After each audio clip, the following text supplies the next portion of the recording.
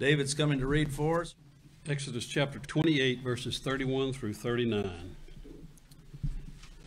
And thou shalt make the robe of the ephod olive blue, and there shall be an hole in the top of it, in the midst thereof. It shall have a binding of woven work round about the hole of it, as it were the hole of a habergeon, that it may be not rent. And beneath upon the hem of it thou shalt make pomegranates of blue, and of purple, and of scarlet, round about the hem thereof, and the bells of gold between them round about. A golden bell and a pomegranate, a golden bell and a pomegranate, upon the hem of the robe round about. And it shall be upon Aaron to minister, and his sound shall be heard when he goeth in unto the holy place before the Lord, and when he cometh out, that he die not. And thou shalt make a plate of pure gold, and engrave upon it, like the engravings of a signet, holiness to the Lord. And thou shalt put it on a blue lace, that it may be upon the mitre, upon the forefront of the mitre it shall be. And it shall be upon Aaron's forehead, that Aaron may bear the iniquity of the holy things, which the children of Israel shall hallow in all their holy gifts.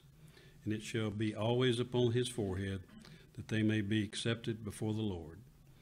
And thou shalt embroider the coat of fine linen, and thou shalt make the mitre of fine linen, and thou shalt make the girdle of needlework. Father, we thank you for this time we can gather to read and study your word. All these items worn by Aaron represent the perfect righteousness of Christ. Christ bore our judgment on the cross and saved us from our sins. Be with Ken as he preaches the gospel. Amen. During the times that we meet around the Lord's table, we have for some time been going through the Old Testament scriptures looking for pictures of Christ. And when I first started that, I thought, well, we'll just kind of hop, skip, and jump through, but we've been camped down for some time in the book of Exodus, and particularly in these portions of scripture that describe not only the tabernacle, but the priesthood and the sacrifices. And I dare say we could camp here for the rest of our lives and never exhaust what we have here as far as pictures of Christ are concerned. And so here today, in this portion that David has just read for us, from Exodus 28, verse 31 down to verse 39, we have, again, a description of the garments of the high priest. If you've been following along from the beginning of this chapter, you will see that we started all the way back with that initial coat that was made for the priest. And you can see that there were different layers to this high priestly garment, just like as Christ, our representative high priest. There's different layers in the Old Testament that portray his glory and his beauty. There's not one particular thing that you can look at that describes the infinite glory of Christ. And so, by way of review, in chapter 28 and verse 3 and 4, this is where this journey began, looking at the garments of the high priest. Here, the instruction that the Lord gave to Aaron, he was the high priest, and his children, they were the ones that the charge of the temple, the charge of the tabernacle this time, were given to him and his sons to ensure that God was worshiped in the way that he should be approached in holiness through a mediator. And that's why here in verse 3 of Exodus 28, thou shalt speak unto all that are wise-hearted. Notice, whom I have filled with the spirit of wisdom. When you consider the intricateness of what it was to make these garments, it wasn't just for anybody. It was one that was filled with the very Holy Spirit, that they may make Aaron's garments to consecrate him, that he may minister unto me in the priest's office. So here in the Old Testament, Aaron was that representative high priest, but forward-looking to the work of the Lord Jesus Christ as God's high priest. And it says, these are the garments which they shall make. So nothing was left to imagination or to supposition or speculation or change in any way. He said, these are the garments which they shall make. And why was it necessary that it be so specific? It's because every detail pertained to the Son of God. Imagine that you hired an artist to paint a picture of your child, and an artist decides to take liberties that when they finish and they bring it back to you, you look at it and wonder, that doesn't look like anything like my son.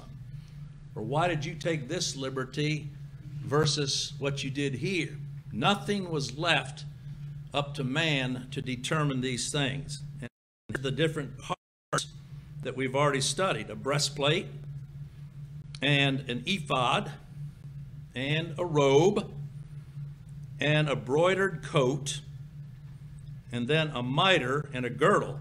And they shall make holy garments for Aaron thy brother and his sons, that he may minister unto me in the priest's office. You can see what these garments represented: the holiness of God.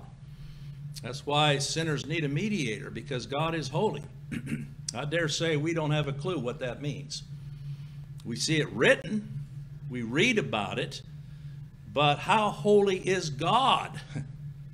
How do you describe his holiness? Well, I know the scriptures say there's no shadow of turning in him. There's nothing but darkness in us. So how is it then that God could ever accept in his presence any sinners? It's not something we take for granted.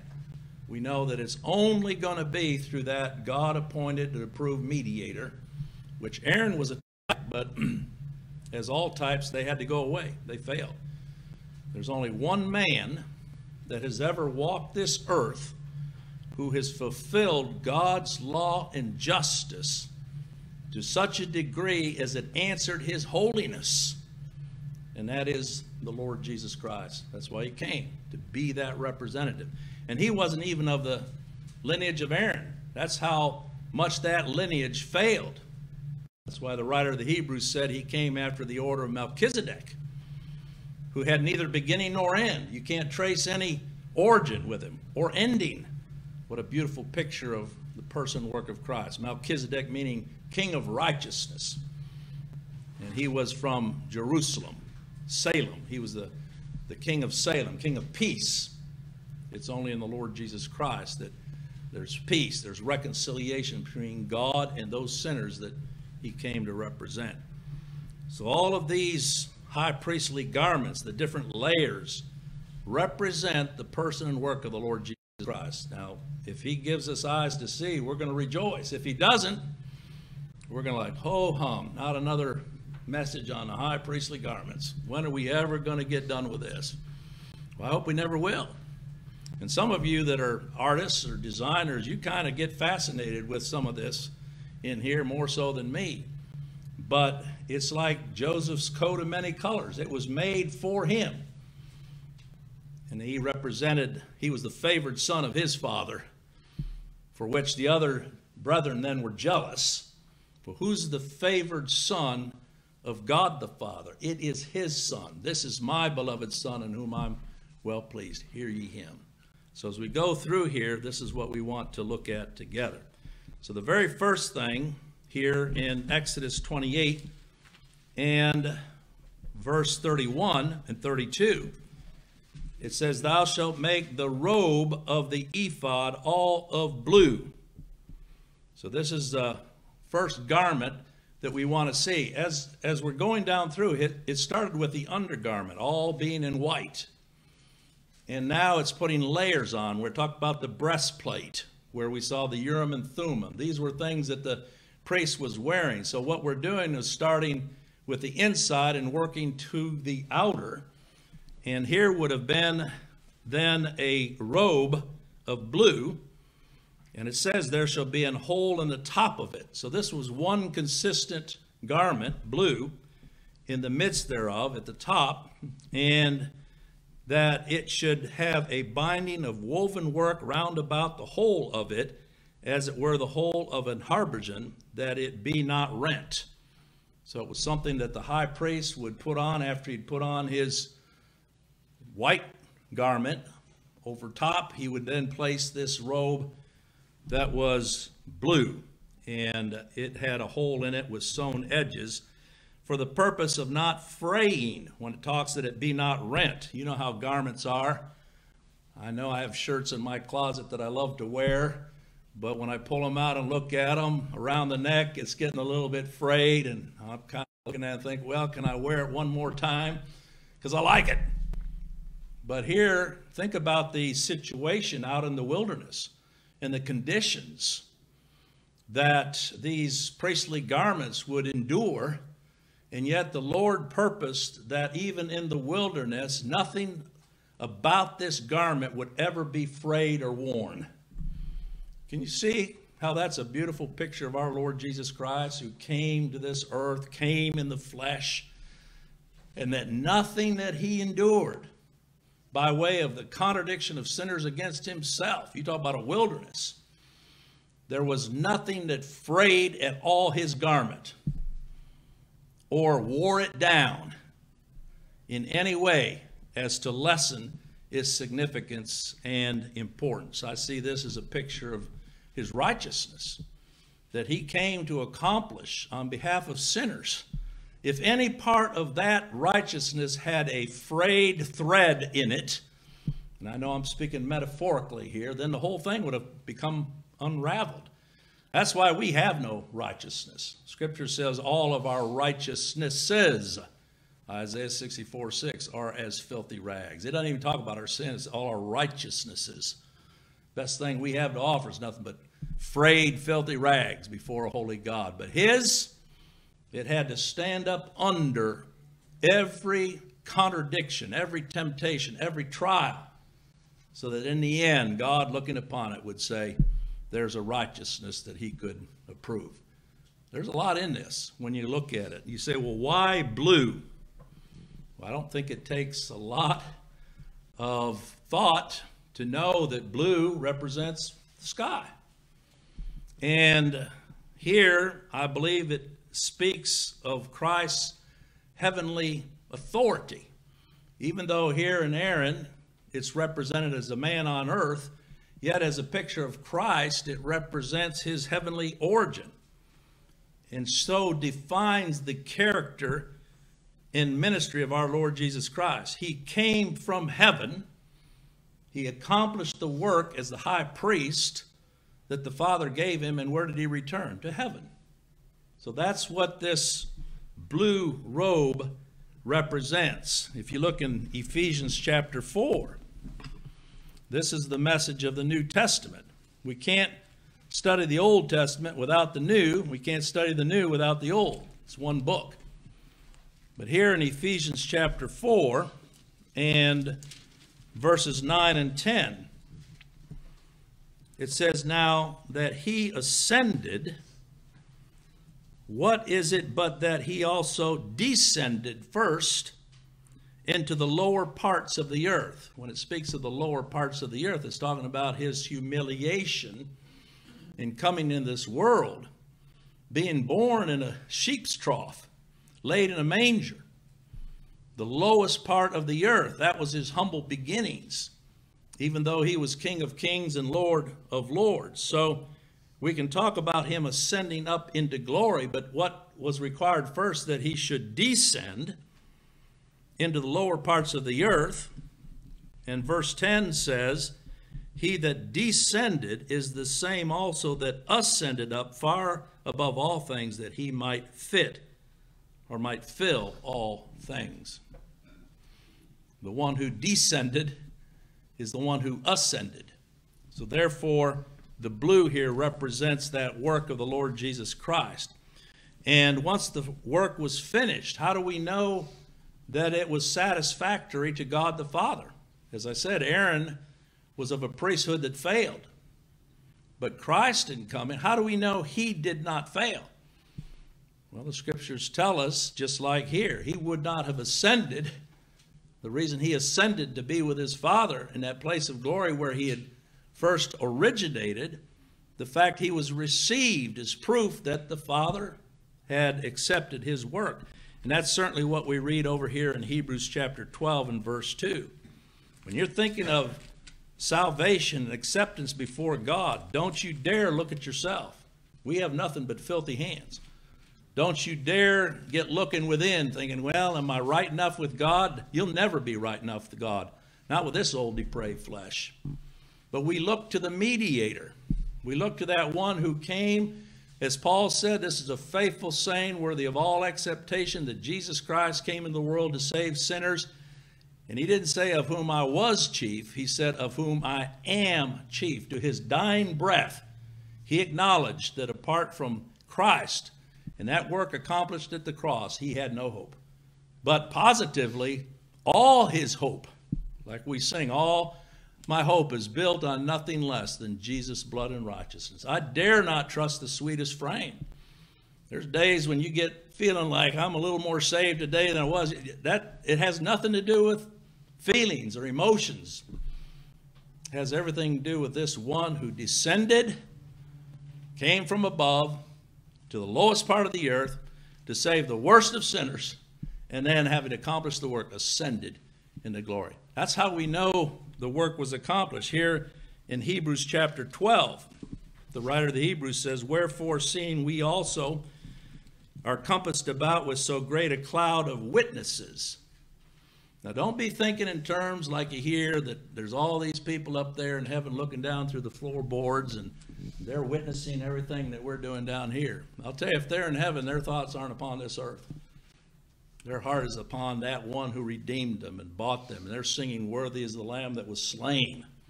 Now, here the great cloud of witnesses has to do with Hebrews chapter 11. All these that are named in Hebrews 11, what I call the hall of grace, is representing Abraham, Isaac, Jacob, Joseph, Moses, all of these. That how were they redeemed? How were they saved? Scriptures say there that they all died having this good report through faith, but not having received the promise. Why is that? Because Christ had not yet come. It was when Christ came that, as it says in Hebrews 11 and verse 40, God having provided some better thing for us since the cross, that they without us should not be made perfect, that they without us should not be justified. It was in one place, one time, one sacrifice that all that God has ever saved were saved and justified. It was at the cross. Had nothing to do with any goodness in them, just like it has nothing to do with any goodness in us. All the goodness is in Christ. And this is that cloud of witnesses that is in Scripture. Therefore, let us lay aside every weight and the sin which does so easily beset us. Doesn't say the sins which do so easily beset us, but the sin. What's that sin that so easily besets? It's unbelief. It's that eyes off of Christ onto ourselves somehow, or onto our works or our will in any way of our own. That is the sin that so easily besets. And I'll tell you, it takes the grace of God to keep our eyes on Christ. Because there's days when we have good days, we're thinking we're a little bit more righteous than other days. And then there's days when we know we're fallen. And so we look to methods or ways to somehow get back into fellowship with God. That's the sin which does so easily beset us. We're not to look to the flesh or to our experience. Let us run with patience the race that is set before us. How do we run? Looking unto Jesus, the author and finisher. Our is in italic, so it's not in the original. The author and finisher of faith. Faith has its object. It's Christ. And so to be able to look unto him, he's the author of it, the originator of it. If any of us have faith, been caused to see, it came from Christ. That's his grace. And what? The finisher of it. Those that he has saved, he keeps all the way to the end. And it says, who for the joy that was set before him endured the cross, despising the shame, and is set down where? At the right hand of the throne of God. That's what this robe, this blue garment here that we're reading about in Exodus chapter 28 then represents. Not only him who came from glory, but him who, having finished the work for which he came, ascended back on high, and therefore he is to be glorified. So that's the robe, the blue robe, that is represented here in Aaron's robe. Let's come back here now to Exodus 28 and verse 33. Remember, every detail is significant. So you got the blue representing the sky, representing the origin of the authority of the high priest. But you have here now bells and pomegranates.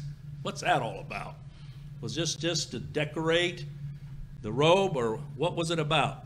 Here it says that in verse 33, beneath, upon the hem of it, thou shalt make pomegranates of blue and of purple and of scarlet round about the hem thereof, and bells of gold between them round about. A golden bell, so you can picture this, and then a pomegranate. A golden bell and a pomegranate upon the hem of the robe round about. And verse 35 gives the explanation. And it shall be upon Aaron to minister, and his sound shall be heard when he goeth in unto the holy place before the Lord, and when he cometh out, that he die not. You can imagine, especially on that day of atonement, when the high priest would enter into the holiest of holies, and it was a day of rest. No one was to work, as each person stood at their tent door that surrounded this tabernacle, and they could hear the sound of the jingling of the bells going in. As long as they could hear that sound, they knew there was hope. They knew that that high priest was before the Lord. And oh, the joy in his coming out to bless the people, knowing that the Lord had for one more year received the sacrifice. Every year that had to be offered once a year. That was a type and picture of our Lord Jesus Christ going before his Father on behalf of his people. Not many times, but by his one sacrifice that he offered up, that it was sufficient for the salvation of his people. So what do the bells represent? I believe the golden bells here, because they were bells of gold.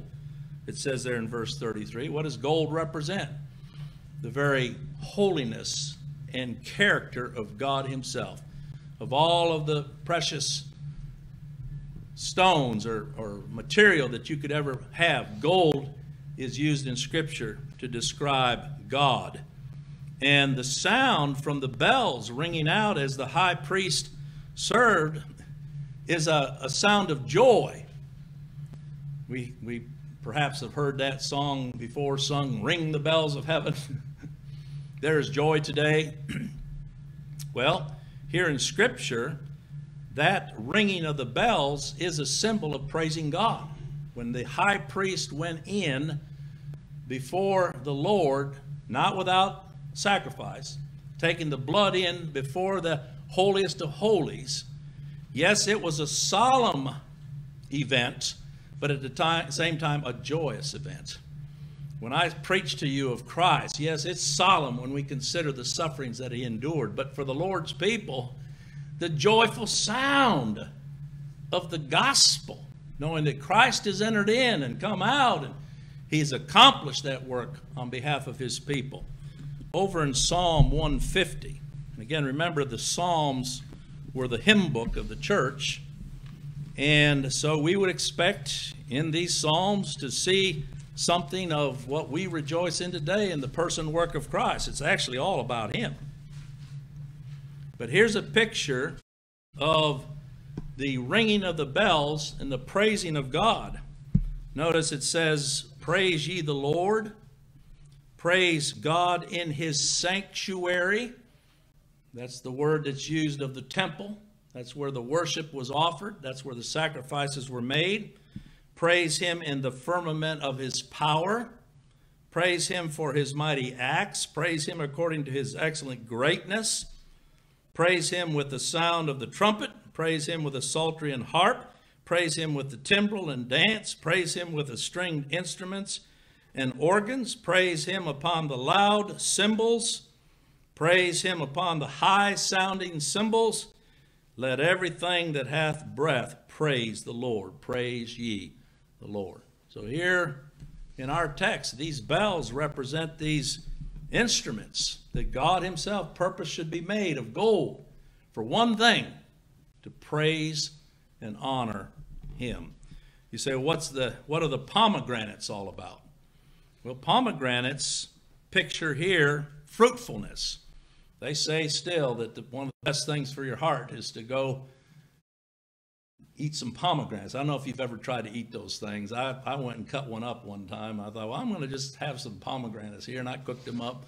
First thing I did, when I put it in my mouth, it was like, whoa, this does not taste like I thought it should.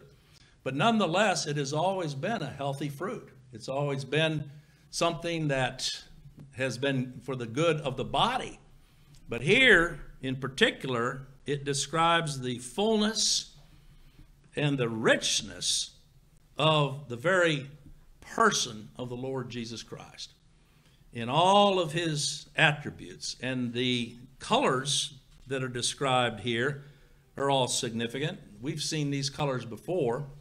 When you look in verse 33, pomegranates of blue, pomegranates of purple, and of scarlet. So you had a bell, and then you had a pomegranate, a bell and a pomegranate. Well, what does blue represent? We've already seen that. It talks about the deity of the Lord Jesus Christ. What does the purple represent?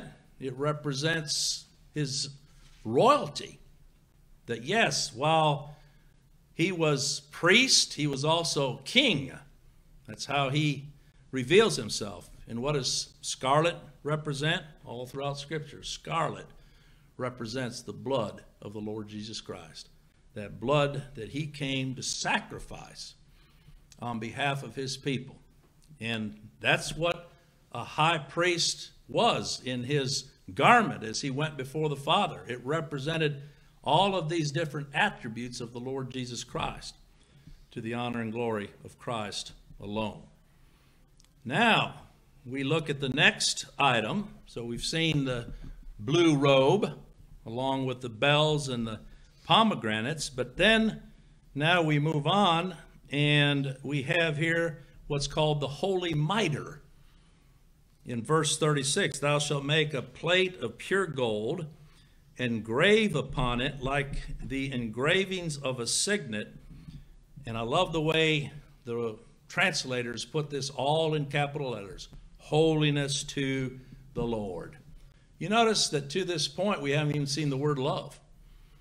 A lot of people today, that's all they want to talk about. God is love. God is love. But how is he love? He can only love in association with his holiness. His love must be a holy love. His love is not just looking the other way in order to save sinners. There has to be a just satisfaction in order for God to love sinners. That holiness is the primary attribute of God to which all of the other attributes are associated.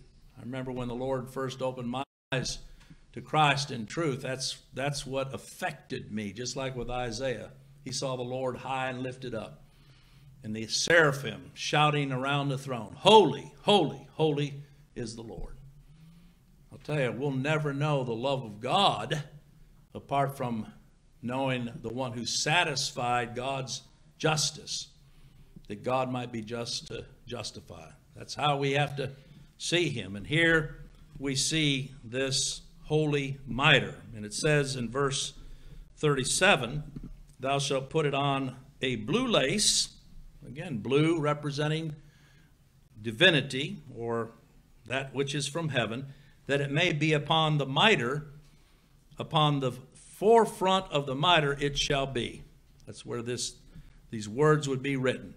and it shall be upon Aaron's forehead, that Aaron may bear. This is an interesting statement. We read it, but stop and see what it's saying. That he may bear the iniquity of the holy things. You would think it would say he might bear the iniquity of the sinful things.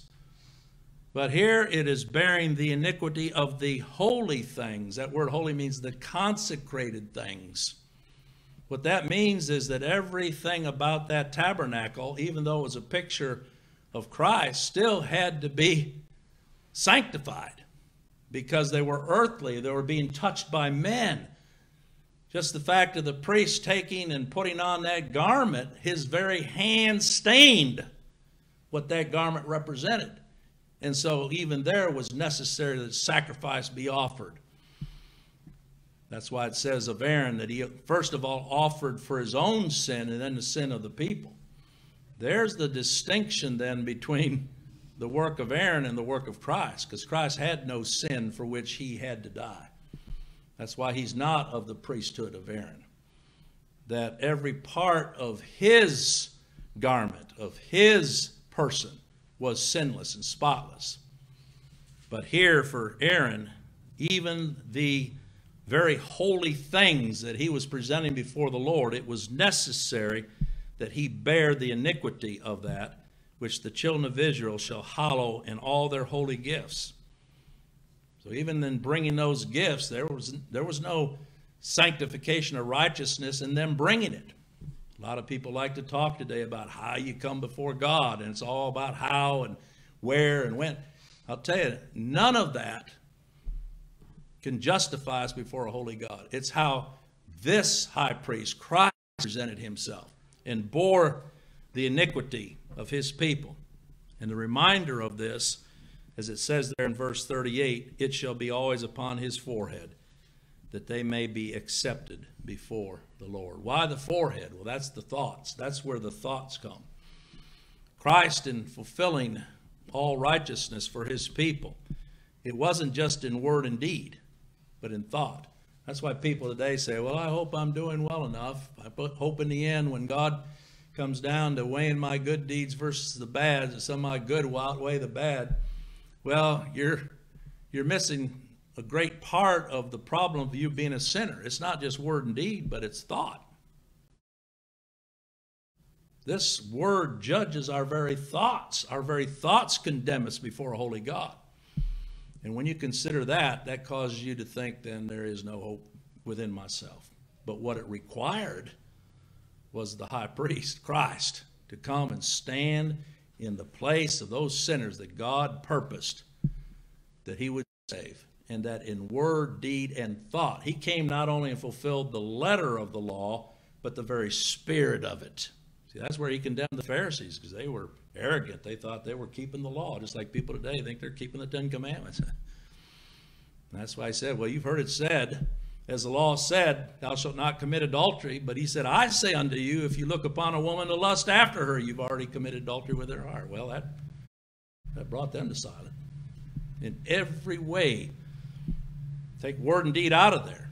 Just the very thoughts condemn us before the Lord, because not one of us can even control a thought. Everything that comes up, it's just like bad breath. It's a stench before a holy God. So that's why this mitre, this headdress or turban, when you think of mitre, think of a turban, was engraved. It was on the head. It was engraved with a plate of gold on blue lace, and it was fastened on the front of the linen mitre, fastened on the front of the forehead, but engraved with those words, holiness to the Lord. Before you ever think of approaching unto God, you can't get past his holiness and who he is as a just God. We shouldn't be surprised that he condemns sinners. We should be surprised that he saves sinners. But if he saves any sinner, it's going to be in a just way. He's just in his condemnation, but he doesn't lower his standard to save. It's got to be in a just way to save wretches such as we are. And that's what this mitre reminds us of. As those priests went in and they had this written on their forehead, holiness unto the Lord. It was a reminder that that was why that high priest was established, to answer to that holiness. In type, by the presentation of those blood sacrifices, but those animal sacrifices couldn't take away sin. That was all under God's forbearance in the Old Testament until Christ should come and fulfill it and put it away. This is what we see over in Revelation chapter 4. We talked about Christ coming and living and dying and rising again. Here in Revelation chapter 4, we have a view of this very Christ in glory. But because here it says that this would be on the forefront forever. Well, how can it be on the forefront forever, especially since the earthly priesthood now has been done away? Well, it's forever in who the high priest represented, the Lord Jesus Christ. Look at here in Revelation chapter 4, beginning with verse 8. This is what John saw. The four beasts had each of them 6 wings about him. Isn't this exactly the view that Isaiah saw in Isaiah chapter 6? And they were full of eyes within, and they rest not day and night, saying, Holy, holy, holy, Lord God Almighty, which was and is to come. That shows you right there that Christ is God. He was, has always been, he is, even now, and is to come. People talk about who's coming. That's a good question to ask. Everybody talking about Jesus coming again. Well, who is he? Here we see him being nothing but the prophet, priest, and king that God the Father established. And it says here in verse 9, when those beasts give glory and honor and thanks to him that sat on the throne, talks about these angels that night and day serve the Lord who liveth forever and ever, the 24 elders. So you've got up there the 4 beasts that represent the angels around his throne, but here the 24 elders. These represent all of the Lord's redeemed ones, whether in the Old or New Testament. You've got 12 patriarchs in the Old Testament that represent his church in the Old Testament, and you got the 12 apostles of the New. 12 and 12 equals 24. That's why that number is significant. And they fall down before him that sat on the throne and worship him that liveth forever and ever.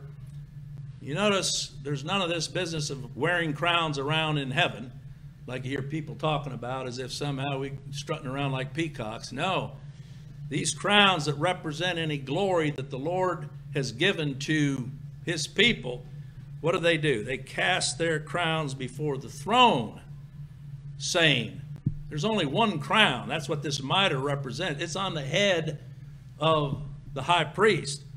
Thou art worthy, O Lord, to receive honor, glory and honor and power. For thou hast created all things, and for thy pleasure they are and were created.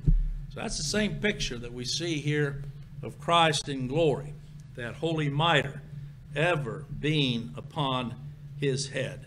And he is that high priest, the one who came to fulfill all things. The last item that we look at here then is in verse 39 and 40. It says, and thou shalt embroider the coat of fine linen, and thou shalt make the mitre of fine linen, and thou shalt make the girdle of needlework. And for Aaron's sons thou shalt make coats, and thou shalt make for them girdles, and what? Bonnets shalt thou make. What for? For them for glory and for beauty. That's what these represented, just like the crown of glory and beauty being upon the head of the Lord Jesus Christ. Here was a headpiece that these were to wear. These were coverings for the head, and of the same kind with the mitre of the high priest, of the same length. And these were for the sons of Aaron, that they as high priests should enter in and out, but for glory and beauty, to beautify and adorn him. I could preach a whole message on that. What is the glory and beauty of the Lord Jesus Christ? It's his person. It's his work. We cannot say enough about who he is as the high priest, to set him apart. This wasn't something that you gave to your kids, dress up in costumes. Hey, you want to try on a high priestly robe here, kiddies? No. This was reserved for those that the Lord had appointed in the Old Testament. And it's reserved for only one that God has appointed, and that is his Son, the Lord Jesus Christ. Of him be the glory. Whenever we sing that, all the glory and honor belong unto him. And if we have any acceptance at all before holy God, it's only in him. Well, I hope that's helpful and brings us to worship Christ for who he is.